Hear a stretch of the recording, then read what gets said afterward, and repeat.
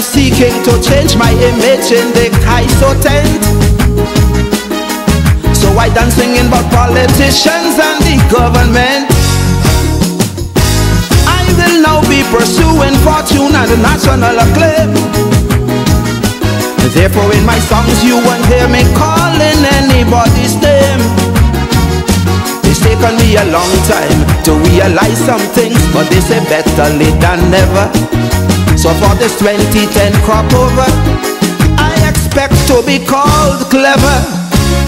You see, it's either that we don't follow the news or we have bad memories and depend on Calypsonians to give us a refresher's course annually. So here goes. Usain Bolt showed us his true class at the World Championships in Germany. And right here we saw the resignation from the senator, that Simmons fella Kerry. Our own Ryan Rapid made a golden name for himself internationally, while America lost its lion of the Senate, the great Ted Kennedy. We saw the release of the remaining fellas who murdered Bishop in Grenada, while Vogue magazine published a very sensuous photo of Rihanna. So now your memories have been refreshed, Barbadians.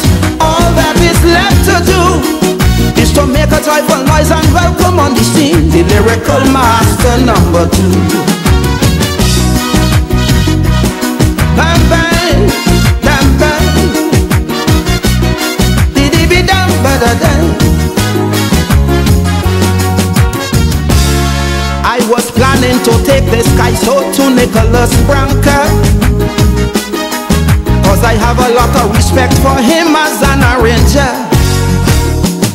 But when Smokey Burke got the news, man, he came right out and declared, boy, Nicholas and Guy arranged to the same song in the same year. I even considered giving it to Fingal to sing, but that man does get on real dread. Plus when I hear him, I just have to wonder if James Brown is really dead. Wow! But then I started to smile as a wonderful thought came right into my head.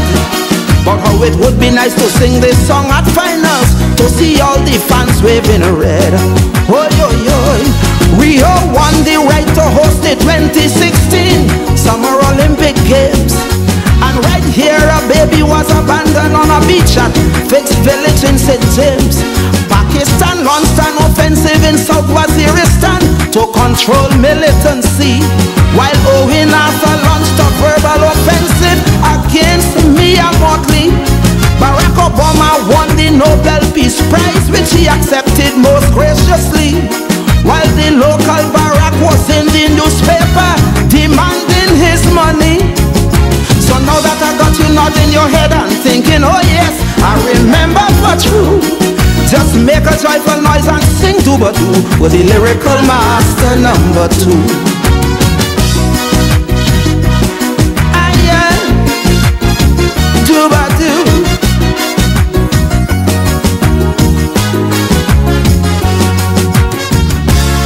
I have covered every single base with this commentary. That is why I decided to record it down in TNT.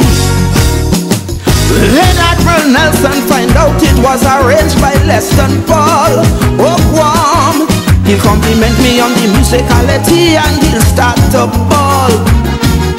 DJs John Doe, Hurricane and Dave Smooth will be lining up to interview me, cause on them young people radio stations I'll be getting rotation frequently. And it will be a joy to hear the experts on fireworks and festival stage talking about how I copy in plastic bag style, and the Philippines will be so outraged. Oi, oi, oi. Tiger Woods had a traumatic fall from grace due to his infidelity, while massive earthquakes caused mass death and destruction in Haiti and Chile. Rumblings in the beehive reached the public domain, with some being called toxic, while West Indies saw it fit to pick Wavell Hines for 2020 cricket. In TNT the UNC voted not to keep Pandey as their leader no more, while the Historic healthcare bill was passed in the US amid fanfare and furor. So now your memories have been refreshed, Barbadians. The one thing I want the most is to see you raise your drinks and give a big toast to lyrical master numero dos.